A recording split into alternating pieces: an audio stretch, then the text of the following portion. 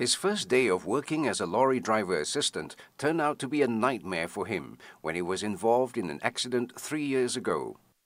EPF suksu apa pun tak ada. Itu kira syarikat dia bagi kita pergi kerja, dia bagi wang itu saja. Saya punya life sudah hancur macam saya ingat sekarang. Saya nak kerja tapi dia orang tengok tangan saya, dia orang tak mau bagi kerja. Saya umur 9 tahun sambil belajar lah. Umur 9 tahun sampai 28 tahun saya buat kedai. Kerja kedai, buat roti canai, tosai ke, macam-macam saya tahu buat.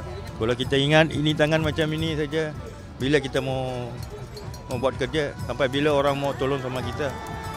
Satu hari, 2 hari boleh tolong, selalu tak boleh tolong. More than 200 people, including volunteers and the homeless, attended the Jom Diwali open house program, and they were treated to a sumptuous feast of traditional Indian food.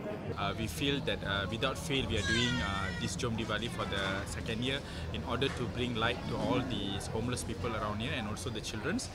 Well, we feel feeding is the most important thing in life, and we feel charity and loyalty is not only starts at home but also for the people around here.